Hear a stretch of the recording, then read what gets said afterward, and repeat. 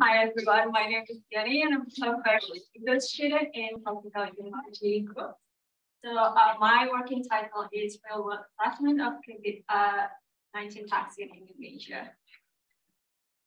So on the left side figure there, you can see that the top three vaccines that are being used based on the number of doses. So the first one is Coronavac, which is inactivated vaccine, and then Pfizer, which is mRNA vaccine, and Sinopharm is also inactivated vaccine. So zooming more in inactivated vaccines, on the right figure there, you can see that Indonesia is the second country outside of China that mainly use this type of vaccine.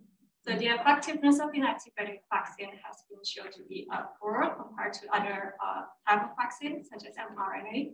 And however, they have really good effectiveness against severe disease and death. So my project is interested to look at the immune responses that are generated following the inactivated vaccine. And it is thought that a T cell that is the immune response that has been presented by several before that play important role in controlling diseases. So for my research, first I'm going to do a systematic review to understand more about the T cell responses.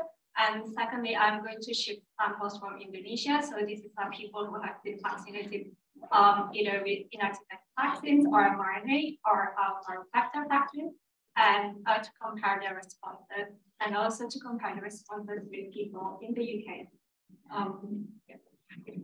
And because Indonesia has very strict regulation in material transfer agreement, so it will take some time for the sample to get here. So my second project, I'm interested to look into more immune responses in people who today haven't been infected with COVID. So if anyone in this belongs to this category and are willing to volunteer, please reach out. Thank you.